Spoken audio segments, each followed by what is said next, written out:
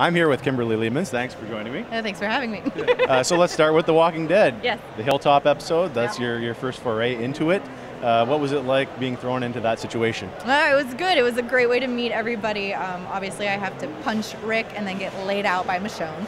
And everybody made me feel super welcomed, especially having to be that physical with the main cast. And they were all just like, yeah, go for it, like really get into it. And so we did, and we had an awesome time. Now, visually, that set's pretty impressive. What was it like in person?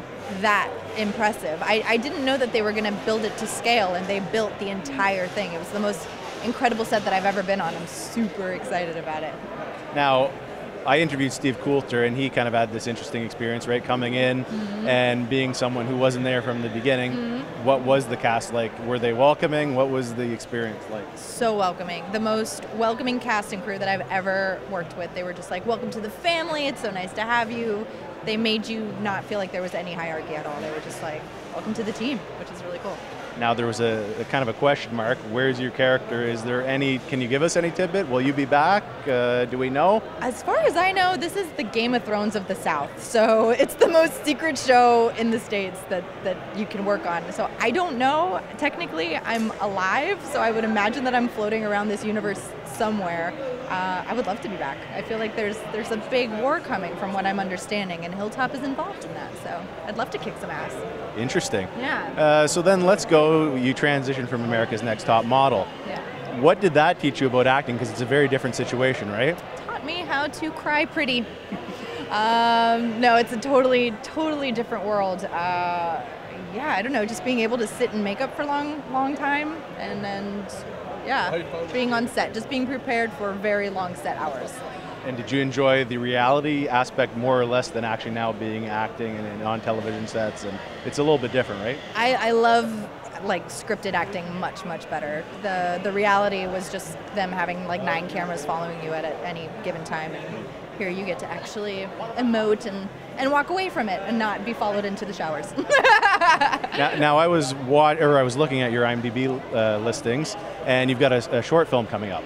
Oh, and I've always the swimming one. The Big Swim. The Big Swim. Yeah. That's it.